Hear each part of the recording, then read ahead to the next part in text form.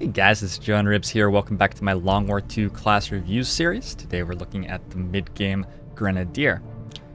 Grenadiers in early game, we said, were mediocre. We settled on rapid deployment heavy ordnance blue screen bombs as our perk choices, and the only ones that I thought were questionable there were you might take Sapper at Lance Corporal, although you don't expect that soldier to scale quite as well. And you might take Formidable at Sergeant. And I think Formidable and blue screen bombs are somewhat comparable in power, but I think blue screen bombs is a little bit more flexible, especially if you're building soldiers the same way that I do. You already have Formidable on several other soldiers. So if you need to bait explosives, which is one of the coolest things Formidable is good at, you're going to be able to do it with a couple of other soldiers and don't need Formidable on the Grenadier as much. So we've decided with blue screen bombs that our Grenadier is not really going to be an off tank. We have to equip consumables to Grenadier for it to do anything, because it's all built around the grenade launcher and that uses consumables, which means we might be able to fit in one defensive plating or vest, but we're not going to get much more than that. A defensive AWC perk or something like that could help a Grenadier out a lot. Fortify from the AWC, resilience, etc. If our Grenadier isn't going to be an off tank, though, it's a very loose soldier. Like, it's almost something we have to protect like it's a sharpshooter, except that its consumables don't have squad sight. So Grenadiers can be very awkward to convincingly work into squad-based combat.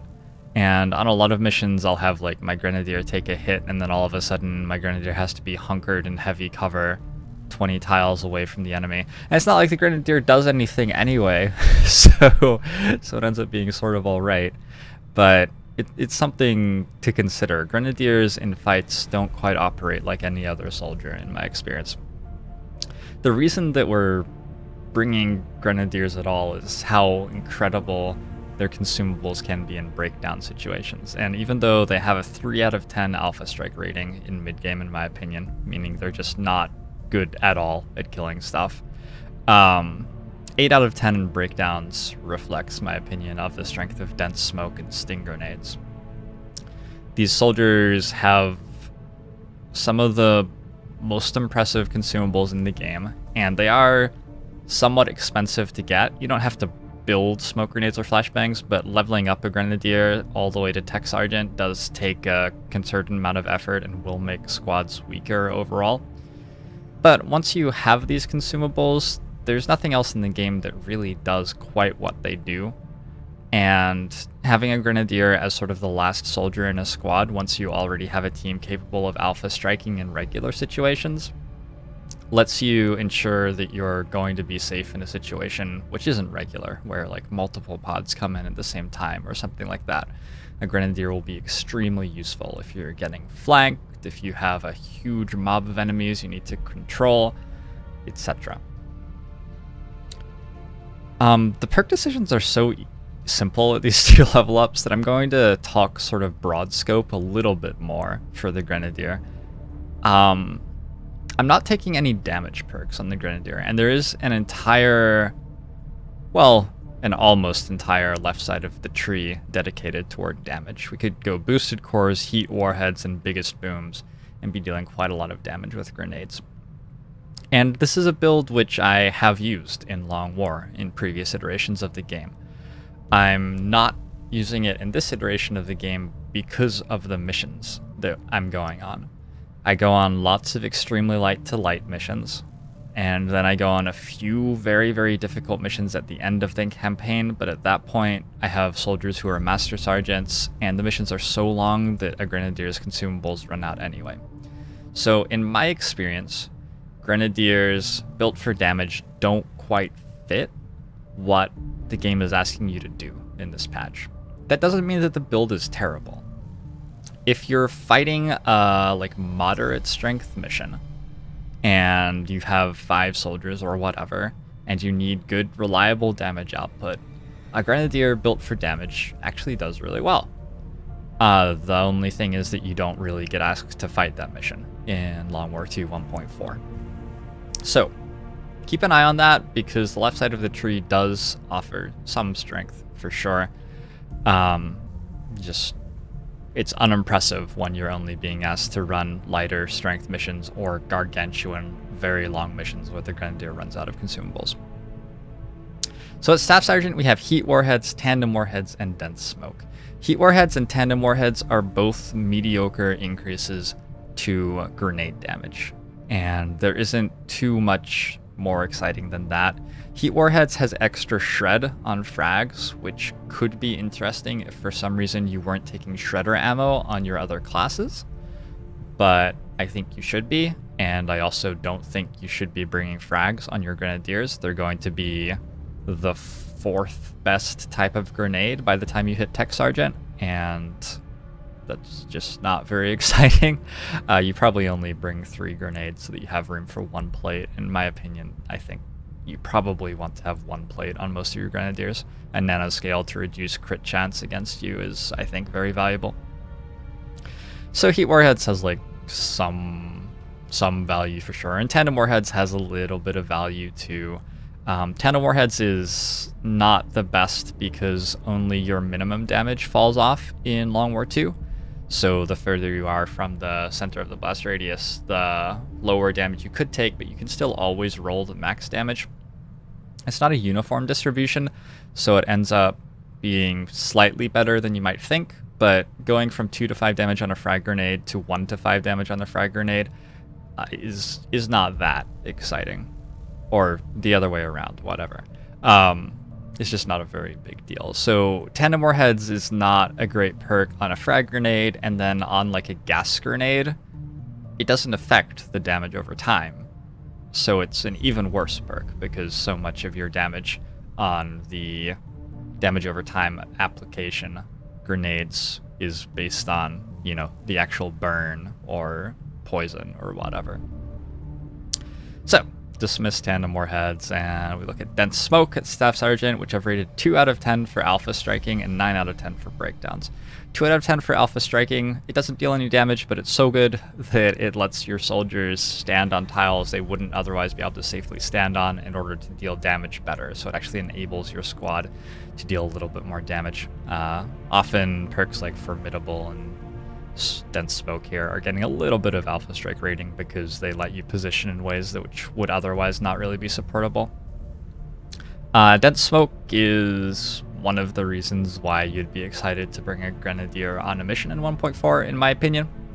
It's just an additional 10 defense, and that might not seem like very much. And smoke grenades, one of the really valuable things they do is remove the extra crit chance that enemies have against you because of you being exposed.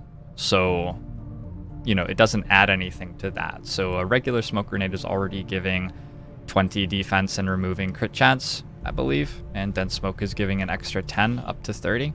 Yeah, extra 10 up to 30. The thing is that the aim formulas in this game are additive. And so this is a place where you can get 10 defense. That's minus 10 chance for enemies to hit your soldier. That cannot be added by any other ability in the game. If there are lots of different ways to throw a smoke grenade on a soldier, you can't add those together because you can only smoke the soldier once. You can't bring 3 specialists and aid protocol a soldier once, and you can't fortify with a soldier 3 times a turn or hunker 3 times a turn. So when you're putting together these abilities to try to make a soldier safe from incoming fire, the fact that this is an extra 10 defense which cannot be created by any other ability in the game but can be added to the defense from all the other abilities in the game makes a really big deal. And you start to reach situations where you're actually starting to break the way that the aim system can work. If you get 30 defense from a Dense Smoke, another 25 defense from an aid protocol, 20 defense from a Fortify on a soldier who already has a little bit of base defense and maybe a defense PCS, you can have a soldier who is standing out of cover with 100 defense very easily. And we didn't even get up to some of the other ways that you can give defense to a soldier, I'm pretty sure. There aren't that many. That's why Dense Smoke is so cool. So you can use dense smoke to really, really elevate your ability to manipulate combat situations by stacking defense. And if you're excited about dense smoke, it's likely because you're interested in doing something like that. It's also just a very valuable perk if your squad is in trouble, getting shot at, throw a grenade at the squad, and dense smoke plus 10 defense is likely to be reducing incoming damage against your squad by something like 50%. So usually when XCOM has their regular defense bonuses and stuff and is in a regular smoke grenade, in my experience, enemies have like somewhere in the 20% range to hit you, more or less, and that means that adding an extra 10 defense, it's additive. Now they have 10% chance to hit you. You've actually reduced incoming damage against your squad by 50% with this one perk. So 10 defense might not sound like a huge number, but if you look at the situations where this is actually used and what it does, like either entirely breaking the aim formula in the game, or like at worst, doing something like having incoming damage against you, both of those things seem pretty good, and that is why I'm very excited to pick dense smoke here on Grenadiers. I usually only even have one smoke grenade like equipped to a Grenadier for almost the entire campaign, but you typically are only going to need one on a mission. If your squad's set up to deal damage well, then usually it only takes one turn for you to get out of dodge, in my experience. Again, that's a matter of what sort of missions you're being asked to play as well, because they're mostly light missions, and so there just aren't that many enemies for you to kill. At Tech Sergeant, we're picking between biggest booms, chain shot, and sting grenades. And it would be really interesting to think about taking chain shot at Tech Sergeant. It really, really would. Take a shot with an aim penalty of -10. Let's talk about this for a little bit because it's interesting.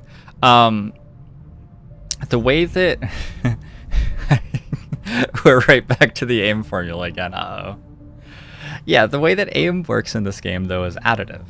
And so -10 chance to hit for a chain shot on a soldier who has like an elite scope and good aim scaling and an aim PCS and was built out of a soldier with high aim to begin with is not as big a deal as -10 chance to hit is going to be on a Grenadier. It's easy to look at this perk and think this perk is so strong that I'm going to take it for rifle damage even though I'm not supporting it anywhere else on the tree. And theoretically, you're dealing quite a lot of rifle damage if you take chain shot. But Grenadiers are just not effective damage dealers with their guns because their aim doesn't scale well enough and because you're not taking other perks to support them dealing damage with their guns. And so chain shot really, really falls short.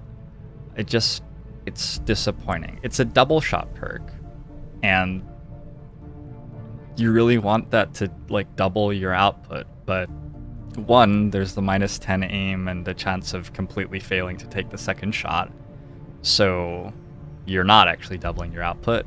And two, your output with the gun is crap because your soldier hasn't built enough aim to hit things. So, too bad on chain shot. I gave it a 5 out of 10 for alpha and breakdown. I guess because I was feeling really generous. The place that you would pick this would be if you had an extremely high aim Grenadier who took center mass at corporal because they had quick study in the AWC and you wanted to train pistol perks. That is how I would end up at chain shot if I had like high aim plus an AWC perk which took me into training lots of stuff and maybe got a good offensive perk for shooting as well.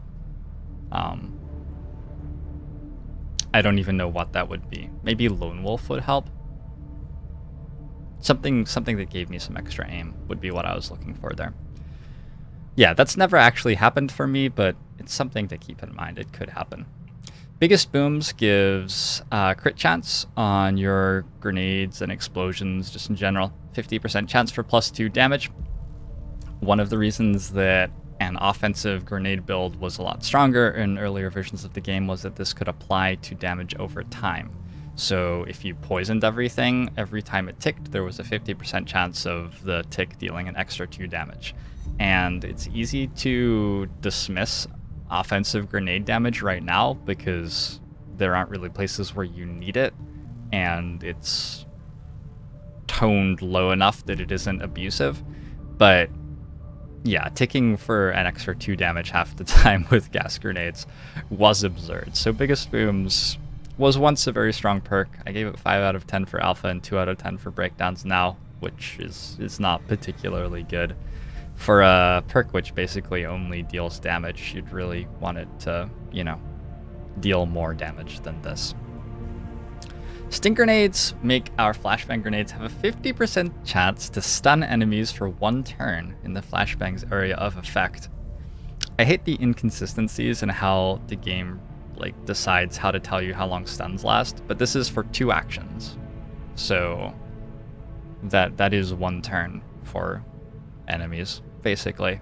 Yeah, anyway, the way that this lock is written makes sense. It's the way that the rest of the game reports it that doesn't make sense, because if you sting grenade something, it will say stunned 2, and what that means is that it's stunned for 2 actions, and since everybody gets 2 actions every turn, it'll be up a turn from now.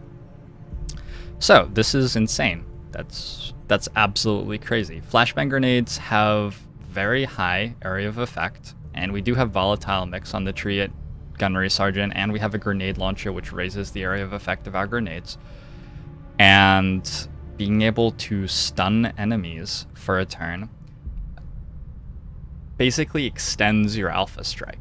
The most important mechanic in the game for beating missions cleanly is damage dealing to threats and getting all of the threats dead before they can do nasty things for you. And if you sting grenade a cluster of 4 to 5 enemies, and 2 or 3 of them are stunned for a turn, all of a sudden the amount of damage you need to deal to be absolutely safe drops by 50%.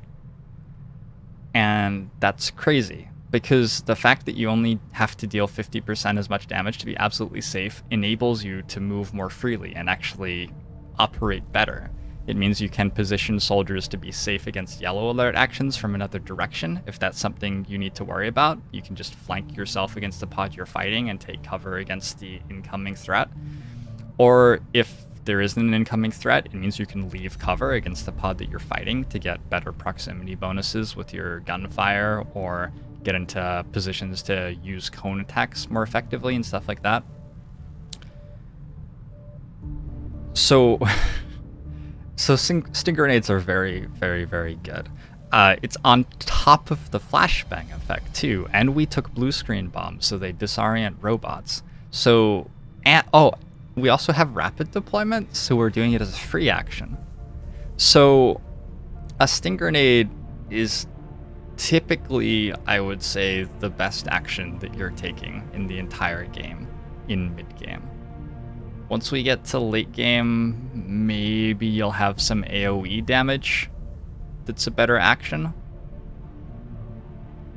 Bunker Buster can be a better action if you're supporting it with enough damage. Shredstorm Cannon can be a better action, but its AoE isn't as good. Sting grenades are wow. Sting grenades are very, very, very, very good.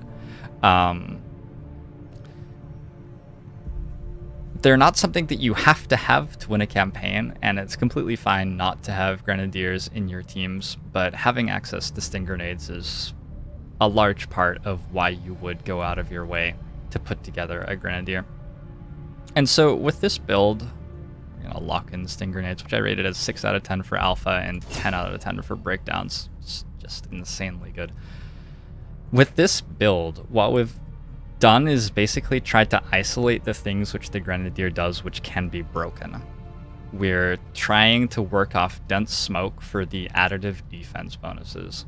Sting grenades for the AoE stun, just insanely powerful. And heavy ordnance is enabling us to use incendiary grenades, which are currently the strongest offensive grenade in the game, and are the strongest grenades in general on other soldiers, because other soldiers don't get to use sting grenades. And that makes for, this is a legitimately good soldier at this point in the campaign. It has a very low alpha strike rating because that's not what it's good at, but it is very good in breakdowns. Extremely good in breakdowns. Has extremely reliable crowd control in the incendiary grenade with actually quite good damage as well. Has the highest potential crowd control in the game at this stage of the campaign in sting grenades, and has the best defensive ability in the game in dense smoke. And that's why you may want to consider a Grenadier on your team in mid-game. I would highly recommend, though, that you don't get into the mindset that you need to have a Grenadier for all of these abilities. Because if you have a team which is bare bones and isn't getting to that threshold where you can kill incoming pods easily, relying on a Grenadier to use consumables against every pod and needing the Grenadier to be using these consumables against every pod, you're almost always just going to run out of stuff on the Grenadier before the mission's over and then be in like a hell of a lot of trouble because the Grenadier can't do anything when the consumables aren't getting used. So I think of a Grenadier as the extra soldier on the team that makes us safe in all of the bad situations we might run into, but I don't want to add a Grenadier to a team which isn't already fully functional by itself in general. Anyway, that's mid-game Grenadiers. I hope you guys enjoyed the chat, and I will see you tomorrow. We'll be talking about the late game for Grenadiers. Excited? And yeah, I'll see you there.